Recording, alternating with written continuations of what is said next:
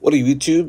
This is Geo Stealth R1, and hopefully I can make this video for you faster than usual. So, primarily somebody asked me, he was like, look, did you install the metal gears onto the Diff? I said, well, I did it into one of the TRX4Ms, but I did not do it to the other one. So I said, you know what? Might as well throw something online and see if you guys even get any type of information I'm about to give you. Anyway, let's start off with these 4 screws. 1, 2, 3, 4. We're going to undo these real quick. Now, my opinion, you should have a screw tray, but I do not. So I'm going to have to make sure that I'm very careful undoing these screws. So if you guys are wondering, am I going to get, hey, what's going on, bro? You making any videos? You gotta be making videos soon, my man. Get back into the game. This is a very inexpensive RC to buy. It's around 150 bucks. But man, I must be like $600 something in on the upgrades. On each, not even both all together. So here we go. It's just like the TRX4. All 4 screws are out. Diff cover comes out. And you see everything over there. Now, beforehand, I ended up changing these out from bushings to ball bearings. So as you can see, they're silver right now. And yeah, man, I've been busy at work too, man. I started with a new company, so it's been crazy. So you guys are probably wondering, can I take this out? Nope. So now what you're going to have to do is unscrew these bad boys. Well, can I? No, I cannot. So you're going to have to unscrew these 2 right here and 2 on the other side.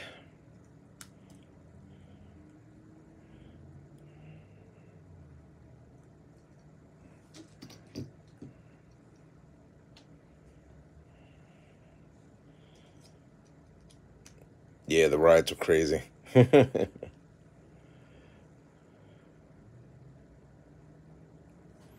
me tell you something. I'm having fun with this little RC.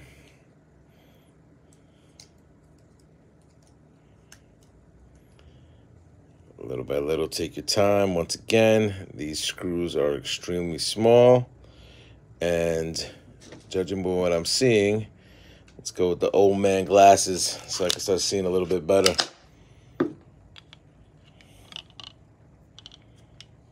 Alrighty, here we go. Now I can see a lot better. Still keep on undoing these screws.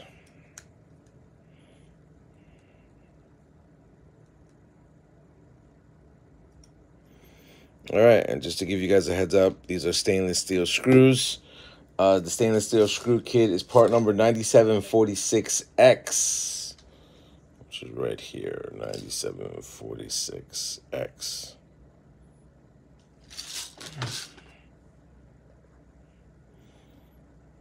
I was about to do the Holland Tunnel. Oh man, you're wildin'. All right, so this should be able to slip out. Slipped out one, slipped out the other. Now, the next piece I want to take off is for the center drive shaft. Well, these are the upgraded drive shafts. So I'm going to screw right here. Everything on this RC, I would say 95% of it is 1.5s. You're going to be dealing with 3 screws. One of them is going to be the servo, and the other one's going to be what mounts the servo on, and both of those, I believe, are 2.0s. Okay, once again, I cannot stress this enough. Make sure you know where your screws are at. Alrighty, so everything just fell out, as you can see. Pretty simple, just follow the guidelines of this, and then you have this other gear. There's another company, Angora and Jura, that came out with spiral cut gears, which I can't wait that long to be coming out of God knows where to get those. So let's get these bad boys. If you guys are interested in knowing the part number on the metal gears, it's 9779. And you have the opportunity to get it gives you the front and the rear. Dum dum dum dum. Dum dum dum dum.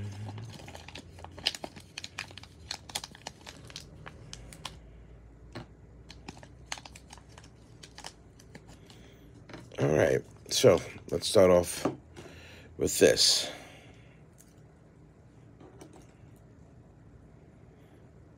Here are the metal gears, as you can see. But now you're going to be running into metal on metal. So what do you want to do? Well, let me take out the bearings out of this one and replace them. Very quick and simple. If you don't have nails, use a small screwdriver. But I have a little bit of nails left. And it goes right there. Now, I don't want to automatically dump them in there. Over here, this piece slides out.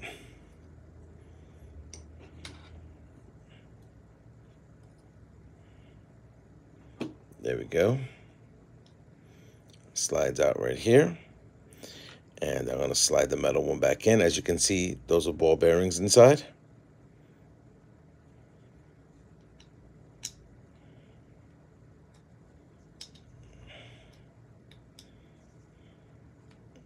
Yeah. Somebody's going to make a comment and say spit on it to get into hole. Alrighty, here we go. Here's my opinion. I want you to put this back on for the drive shaft. Why? Because this thing starts sliding back and forth, and you don't want to start doing that, because what we're going to do right now is that once we put this piece on, I'm going to start greasing it. So, Joe, what's going on? Everybody's working, bro. It's just a little bit after 5 o'clock. They're driving home. Trust me, man. Me not doing this as much as I used to, all my subscribers are gone. Almost all of them. All right, so I have the metal gear right in, but I do not want to have this mesh up. So what am I going to do? This is what I use. This is Grim Racer Speed Grease. This is initially called Marine Grease.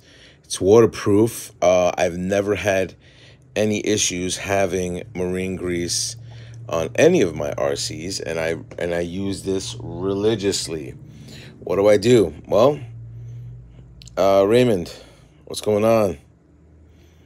So I take my marine grease, I wrap it around. Why do I wrap it? Well,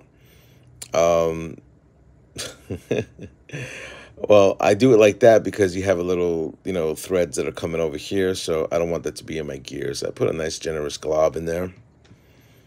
Look inside. Now, if I was trying to, push everything out, if I didn't put that drive shaft in, this thing would be moving all over the place.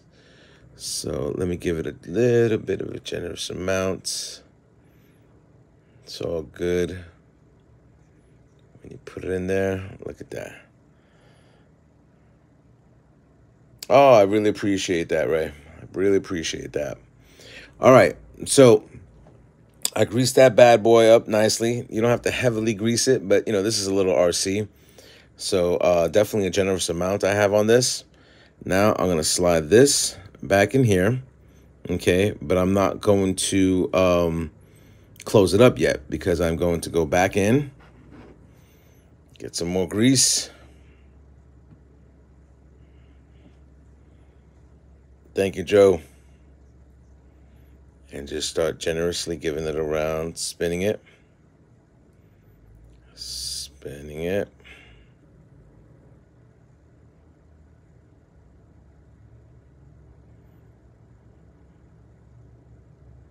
Okay. Some people are going to say, oh, bro, what are you doing? No. Here we go.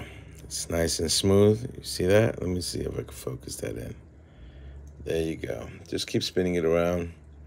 See if you're missing any little love right there, but I don't think so. So what am I going to do? I'm going to put the cap back on. Cap's back on. Then what I'm going to do is I'm going to go screw these 4 screws back in. one. Now, you're going to ask, a few people are going to ask me, yo, did I get the center diff? Did I get all this other stuff? Did I get the brass diff covers? Of course I did, man. My orange one over there has pretty much everything, and stuff is still coming in. So stuff is still coming in.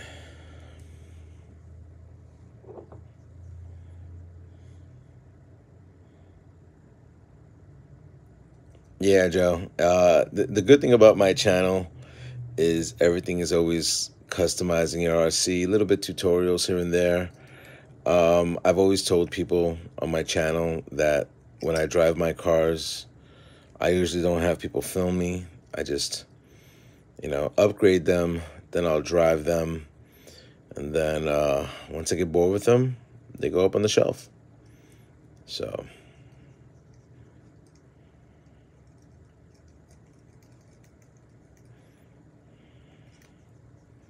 here we go. You don't have to over tighten it.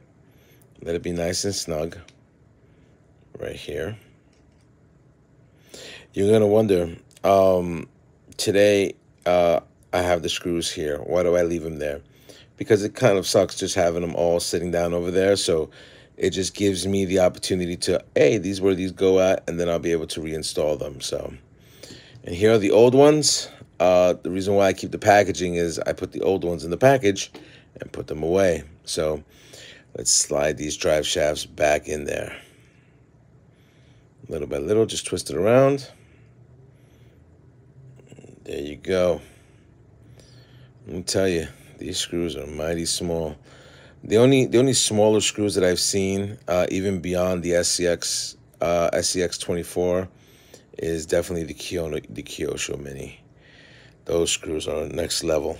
I need glasses on top of the fact that I need magnifying stuff for my RCs. I'm getting older, so because I'm getting older, my vision's not as good.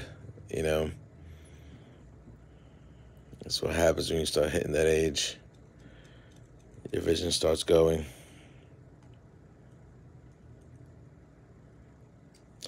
Somebody on my channel sent me a message, and they thought I sold every one of my RC cars, and that's why I'm doing all these minis, trying to get back into it. I have all my RC cars downstairs. They are collecting nuts. Exactly. You always want to keep the old screws just in case. Well, as for the old screws, mostly, if they're not stainless steel, I will not replace them with anything else. Ray. Oh, you were trying to make the 100-mile-an-hour Rustler?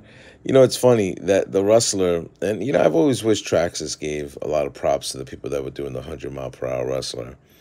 Because a lot of people who do these 100-mile-per-hour videos right now have no clue that, the Rustler, then the Slash, and then all these other things, were coming across from, doing the 100-mile-per-hour Rustler. So,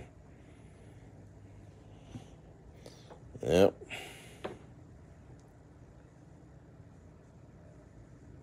So here we go.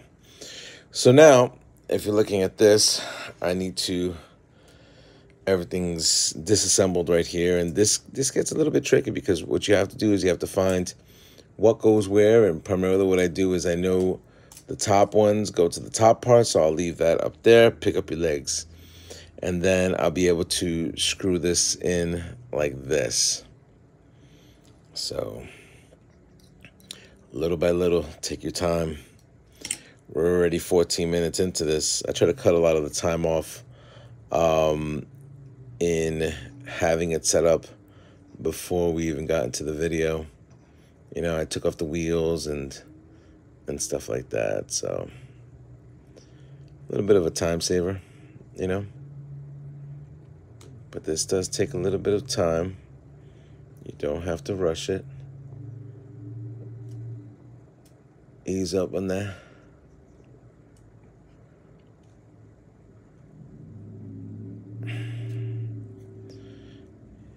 Here we go. And that goes on the top of the diff.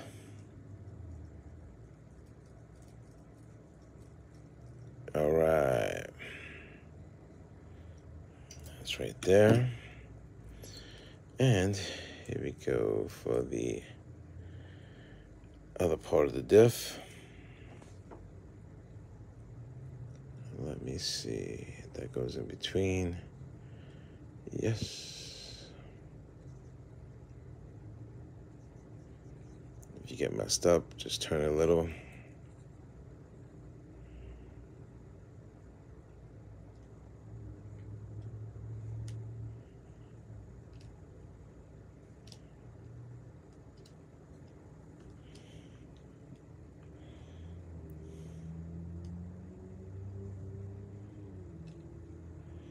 There we go. And now we got to hold on to this little by little so it doesn't fall over, as you're seeing. As you're seeing this happening right now, live. Here we go. Take this off, slide you in, line you up on the first part of it, dump it right there. Slide it all the way in. Then you start screwing it down.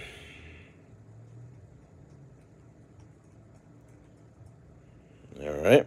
Here we go with the next one.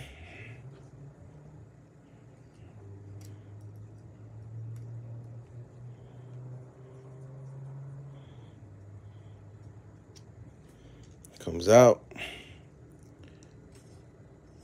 Slide it into the shock.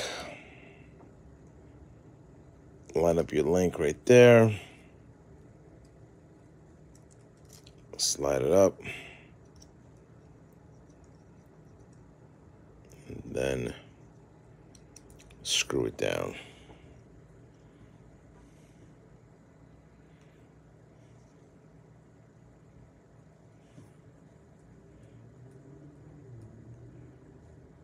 All right.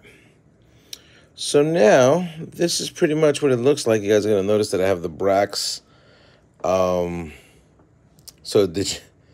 So you did the front? No, this is the rear. This is the rear. The front is a whole different beast because on the front you have to take off more components because everything has to be released because you have the servo attached. Then you take off these two sides, which are very, very simple, but you have to take them off. As you can see, I have the brass on right now. You turn this all the way to one side. You unscrew this side. You turn the other one to the other side. Then you unscrew that side, and you start working it from that point on. I'm going to start assembling the wheels. If you guys are interested to find out what type of wheels I got the Method wheels with the weights inside, and these are the Mickey Thompson tires, so everything is all hooked up right there. My other orange one has all the Method wheels, Mickey Thompson, all orange parts right now. Brass is going in there. I'm ordering more and more stuff. Skid plate, it's aluminum. The diff housing cover is there's gonna be a lot of stuff on this one. So yeah, it's kind of weird. I've never customized two trucks at the same time, so it does get pricey. Don't let these little cars fool you. You pay $150, but you know they get up in price. You know, I mean, you got the lighting kits. You got people are changing out the servos, which I'm going to do that. People are running brushless motors, which I'm going to do in the orange one. I'm going to keep this one as stock as possible because like on this one, I have the speed gears and everything like that. So it definitely takes its toll after a while of stuff that you need to do with this. So this is going to be a lot more modified than what's on mine right now. So hopefully this video was informative to you. If you guys like the content, rate, comment, subscribe. Until my fellas up in YouTube. Later.